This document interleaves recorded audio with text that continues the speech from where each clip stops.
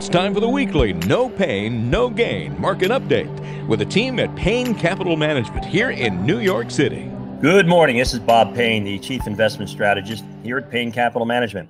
And interest rates fell across the globe this week, led by the 10-year Treasury bond, whose yield dropped below 2.4%. That's the lowest level in 15 months. In Germany and Japan, their 10-year bond yields are now negative. That's right. You actually have to pay them for the privilege of lending your money to them for 10 years. Well, the good news, of course, is your bond portfolios all hit new highs for the year.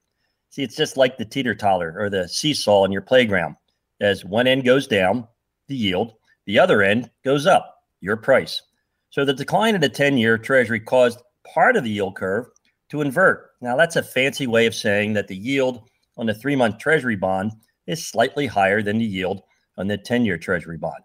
That caused every talking head in the financial media to point to a coming recession, simply because every recession since 1962 has been preceded by a yield curve inversion.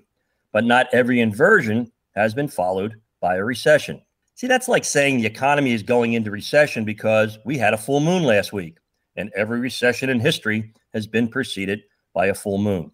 Moreover, the real yield curve was, and will always be the 3-month Treasury bill to the 30-year Treasury bond, and that is nowhere near inversion. Now, as for the stock market, we just had the best quarter in a decade, and if history repeats, we're in for further gains in 2019. In 9 out of 10 times since 1950, when the market returned more than 10% in the first quarter, it went on to post double-digit gains for the year. So inverted yield curves, talk of recession, slowing global growth, like all worries, are concerns, but they're not certainties. And it's uncertainty that leads to volatility and the dips that should be bought in a big, booming secular bull market.